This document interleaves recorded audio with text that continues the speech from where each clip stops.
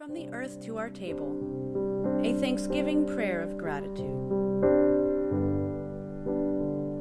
Today we are grateful for the clean air that we are breathing and the trees, plants, and water that cleanse and nourish it.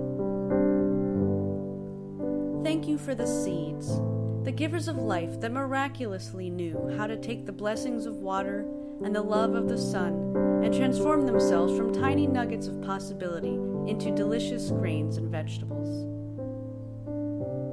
Thank you for the farmers who sowed the seeds, and the generations of agricultural pioneers that have perfected the art of cultivating the fertility of the land.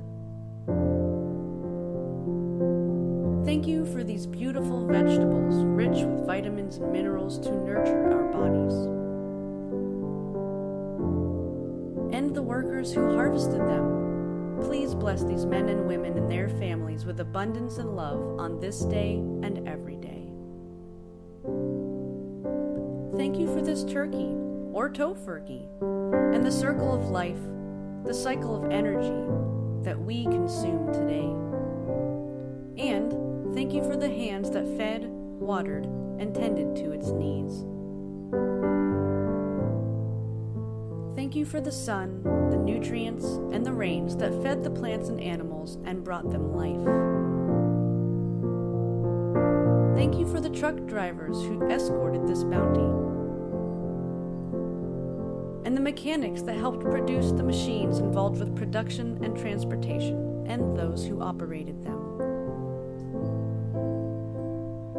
Thank you for the owners and stockroom and sales personnel at the stores,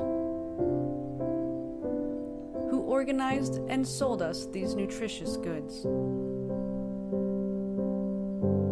Thank you for the family or friends who lovingly purchased, cooked, and or delivered this delicious banquet to our table today. Thank you for those who set the table and prepared this lovely setting for us to enjoy. Thank you most of all for these amazing people with whom we are blessed to share this moment.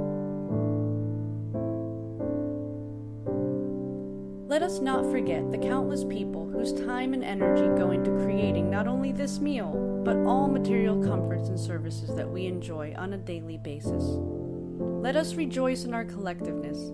Let us remember this day and every day to spread the light through our joy, peace, and gratitude. Thank you for this life we share.